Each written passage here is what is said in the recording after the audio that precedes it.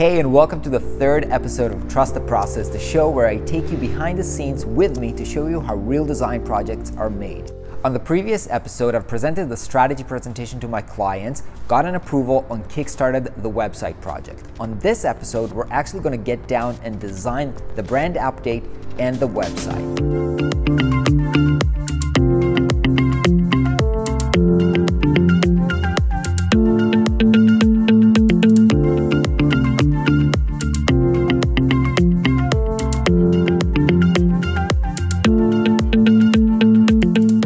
On this project, I wanted to collaborate with another designer. The main reason was that due to tight deadlines, I wanted to share the workload and have somebody help me on the brand identity while I work on the website. But another reason is that I always think that having multiple creative people work on the same project usually generate better results.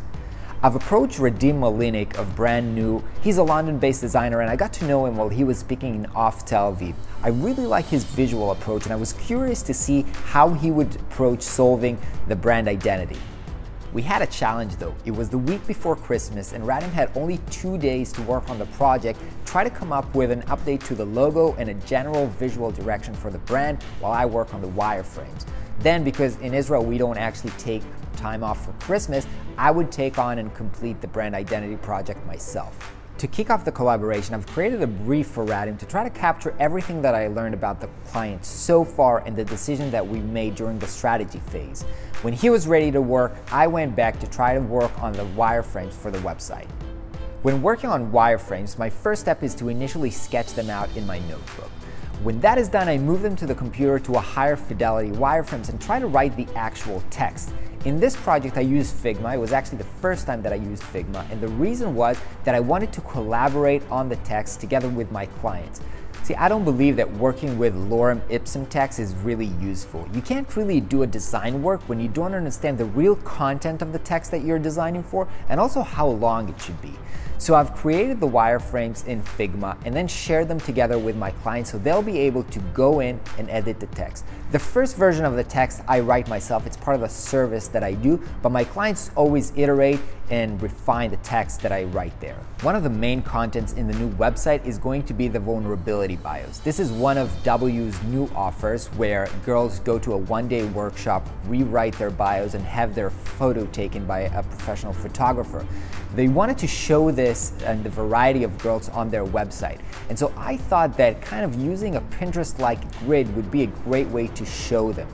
Now, when it comes down to showing the actual bio, we took inspiration from a website that we saw. It was a website that told the story of people in Chile that disappeared during the Pinochet era, and we thought it was really powerful how they used kind of a full frame of an image showing the face, big, looking at the eyes while reading the story of the person, and we wanted to reuse this experience on our website. Apart from that, the website also has to include the product pages, which are the different experiences and offers that W has. On the brand front, Radim's first step was to share a mood board where he explored different types of designs, color schemes, and typographic treatment based on the brief and also his creative intuition. That really helped us to facilitate a discussion around which direction we want to go in, and we understood that we really want to go in a bold direction and create a simple, powerful symbol. Radim then sent me his first ideas for the updated logo. Now, W's original logo was based on a butterfly, which they felt represented the transformation that women go through when joining one of their experiences. They really liked the butterfly icon, even though they knew that his current styling was a little bit cliche or too girly. And we were thinking how we can work with that symbol, but try to make it a little bit more abstract and powerful. Looking at Radim's idea, there was one in particular that caught my eye for its simplicity. It was the combination of the letters D and U. I started playing around with it in Illustrator, and when I turned it around, it took on a new meaning. By changing the proportions just a little bit, all of a sudden it looked like an abstract version of a butterfly, and also kind of like holding of hands and maybe even an upside down heart. I thought this could be a really great fit for the brand. Radim also thought that the D and U symbol was the best approach, but he honestly didn't really like me rotating the symbol. But since I was working more closely with the client and I really felt like this could be a good fit for them, I decided to go with it anyway. Radim then took my wireframes and started to design them using the new visual approach. Things were starting to take shape. I finalized the design over in Figma and also designed the rest of the pages. The design was now ready and it was time to start building the presentation to present and pitch this new idea to the team. Even though designing the presentation is often overlooked by designers, this is one of the crucial steps in making sure that the presentation and the adoption of the new idea is going to be successful. For many clients, it's really difficult to see a new design for the first time just because they lived with the old design for so long. That's why you have to build a presentation and sell the idea very slowly, step by step. Another key to making a presentation a success is showing many variations of the brands. So even if you were not asked to actually design a t-shirt or a bag, showing that in your presentation helps the client to imagine how the brand is going to extend and live beyond what you're working on at the moment. The day has arrived and I'm going to present the new design to the team. But due to unexpected circumstances, one of the key founders could not make it to the meeting and I had to present only to one of them.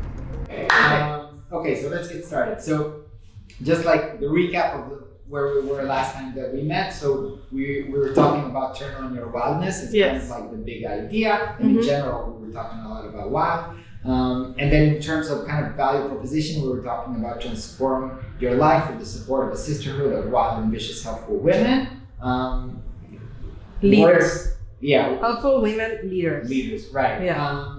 Yeah, this is actually, I think, this more in terms of the story, like a global community that turned women leaders all around the world who want to support a strong sisterhood when pursuing more out of life. Again, wording, we can still iterate on that, but those were kind of like the main ideas. Yeah, the main thoughts and Q&A. Yeah, exactly.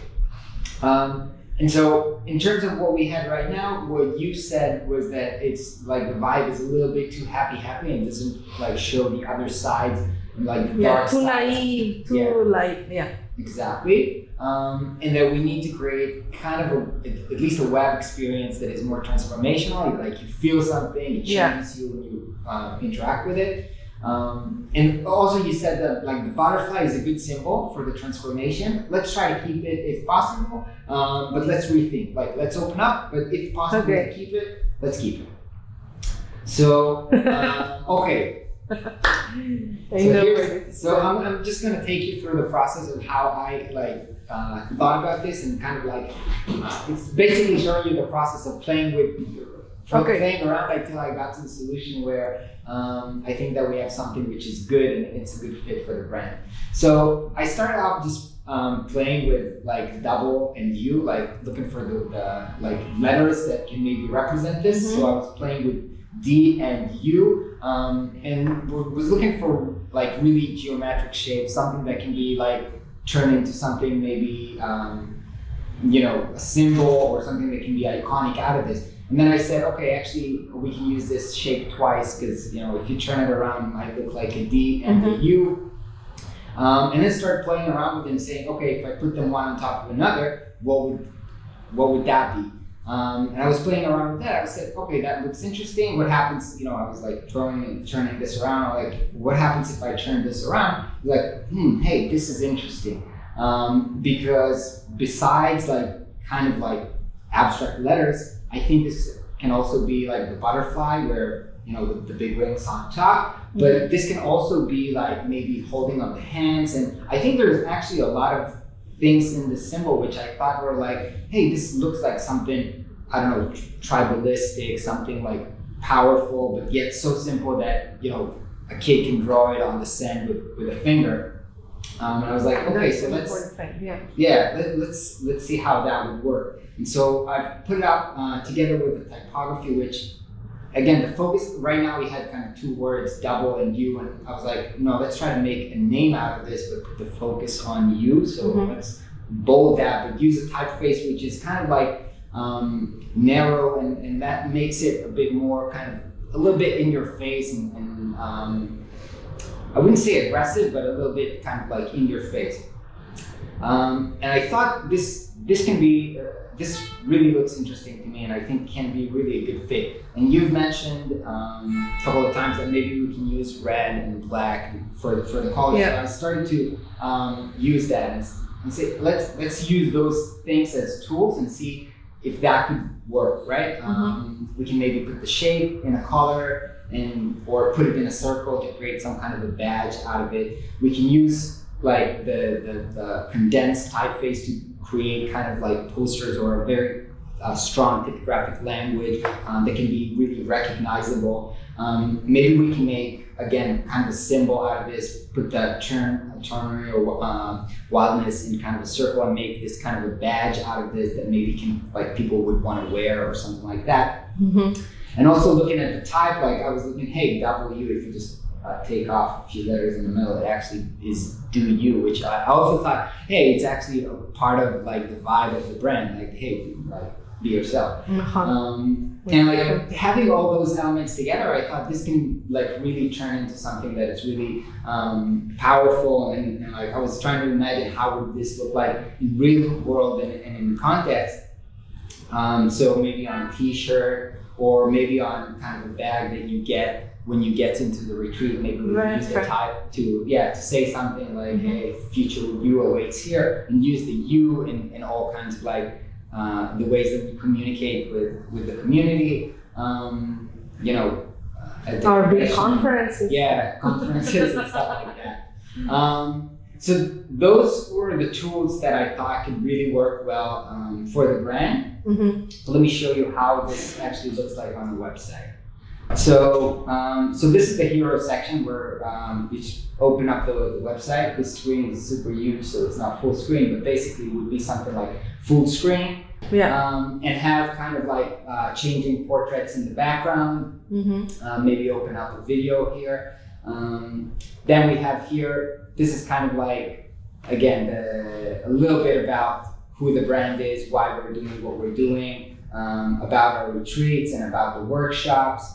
And then down here, start showing the content. So the idea here was kind of contrast the like big bold text with a text that is a little bit more kind of like delicate, but focuses on the name. And then when you hover over an image, it gives you a little bit more information about like who is this person, a little bit of snippet out of the bio, and then you can click it and go read the bio. But wow, yeah, oh my god, these pictures are fucking amazing. Okay, so if you click on Yelden, you get to the bio. Oh my god, I need to take a picture of this. No, no, I'm not good. No, but it needs to be for me, because this is when I'm like, this is the wow moment. No, this is what we needed. Okay, awesome. Okay, so I thought, yeah, this can be really impactful, like showing the full face, putting the story on top of it, maybe even navigating back and forth between stories, just like in kind of a story experience. Of course, you can share it, and then, you know, all the regular stuff. This is the band, because like, this has a, I think this that makes you feel something. Yeah, I think that, again, we're going to talk about the website separately, but I think that this is going to be the entry point for a lot of people anyway. So, because if people are going to share this, then this is like, most people are maybe going to hit this page before they hit the front page. That's how it usually works when you have blogs and stuff like that, so something to consider. Let's see what else. Wait, we didn't finish. All right, so this is the retreats page. Again, maybe a video, a little bit about the retreat, some testimonials.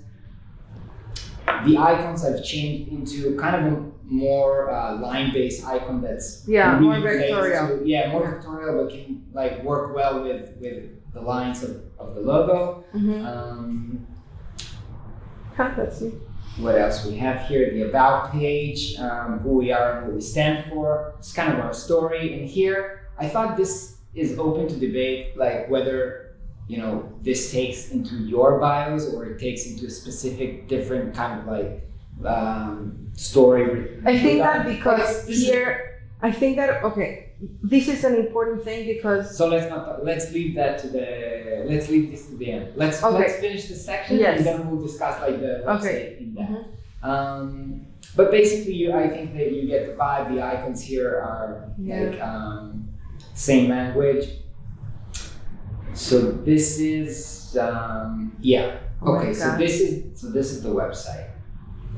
Okay, let's go back here and continue and talk about social media for a second. Okay. So social media, basically you've asked me for a template, right? And but I think that the template in general can be maybe too boring in the sense that it's too repetitive. But I think that right now, if you have kind of the toolbox of the color, the typeface, and like how do you work with images, you can create like multiple images and kind of a stream that can be versatile and not boring, but yet, you know, recognizable. When you see something, you think, you know, this can work well. And also I think that the symbol works as, if you look at like the profile image, it's a strong symbol that is unique enough, you know, to, you know, to build meaning into long-term and very recognizable. Okay, so basically this is it. In terms of the brand, I think what we need to discuss is like the symbol, the color, the typographic language, and how it applies in the website. Then we can like dive deep into the website and see like, but I think the prior question is, how do you feel about this like as a visual representation of it? I mean, the more I will start voting on what it comes to me, and then we will focus on certain things. Yeah. The more I see, the more it feels good. Okay. I'm trying to represent only what I wish for the brand. Yeah. Okay. I know, as I told you before, like I'm less attached to the past. So for me, the butterfly, it's okay that it's not there. Okay. But I know that it's a sensitive issue for others. Okay. If it's up to me entirely, I'm like, okay, this is very, very interesting. I think that it represents more like the Chazak, strong, you know, in your face kind of a feeling, and less the, oh, we're here to make you feel better, right? Or we're here, privileged women, Londonian, because they're like, yeah. So I think that I like that.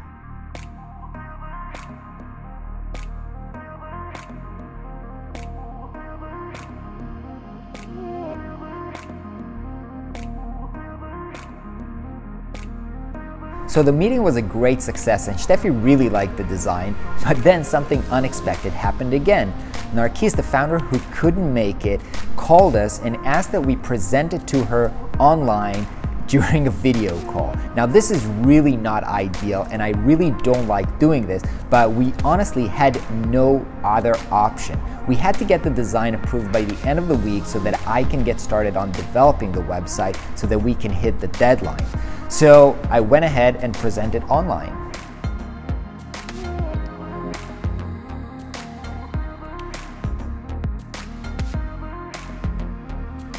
And it went great. This was actually a surprise to both me and Steffi because we thought Narkis would be so attached to the old design that she would have a hard time approving the new design, but she loved it.